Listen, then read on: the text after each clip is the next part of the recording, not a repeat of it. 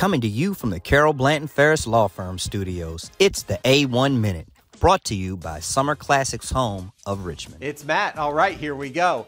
Timmons Group, the largest engineering and technology company in the region, announced it will develop a 150,000 square foot office building at the Spring Line at District 60 in Chesterfield County.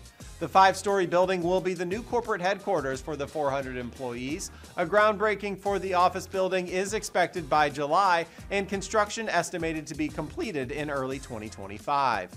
And Virginia is one of the 10 safest states in America, according to an analysis of crime statistics collected annually by the FBI. The list, compiled by U.S. News & World Report as part of its best states rankings, places Virginia as the 8th safest state on rates of violent crime and property crime per 100,000 residents.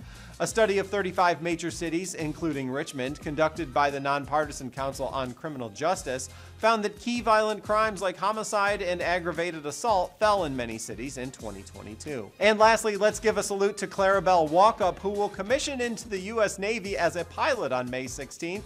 She'll graduate from the Virginia Military Institute with a Bachelor of Arts degree in history. Walkup credits her aunt's experience escaping war-torn Vietnam as her inspiration. You can read more about Clarabelle by downloading the new RTD mobile app in the App Store or Google Play. All right, that's it. Make sure you log on to richmond.com/subscribe to get access to all the e-news. Bookmark richmond.com/VVN to catch the latest videos, and get interactive at RTD News and Virginia Video Network on social.